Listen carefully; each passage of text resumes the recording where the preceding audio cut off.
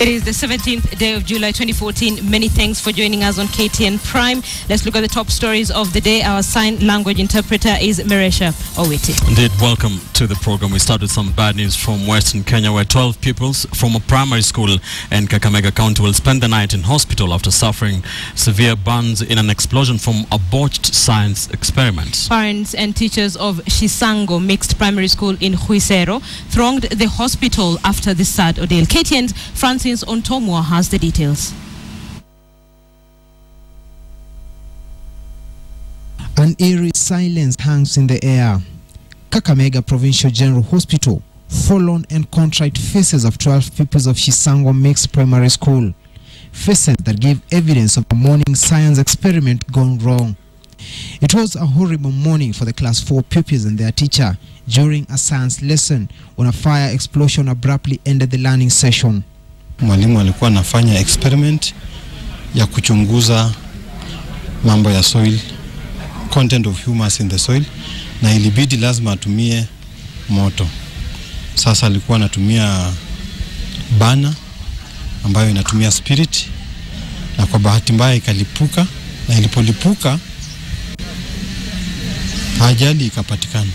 It's the students who told me it is in that class where there is fire. So I left the class, and when I went, sure, I found that student pupils had burned. The teacher had also burned.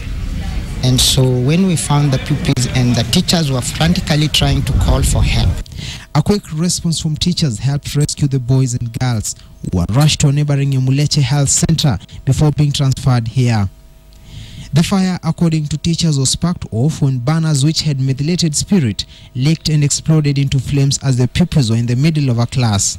Doctors at the Kakamega Provincial Hospital said the burns are between 1 to 50%, mostly on the faces and hands.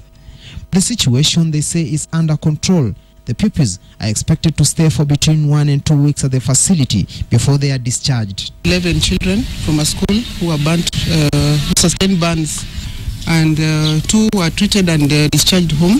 We have admitted 9 children. The severity of burns is between 1 and 15%, and it is mild.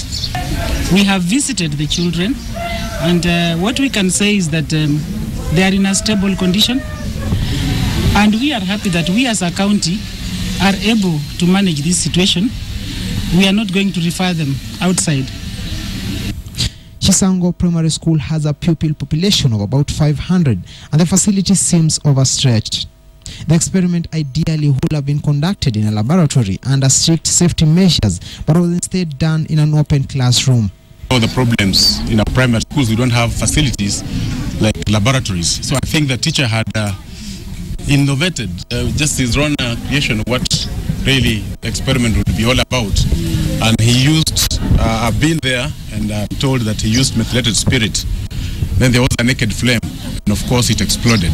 The incident forced the school to send all the pupils home. Learning for these young ones for now has been disrupted, and for the next few days, this will be their home.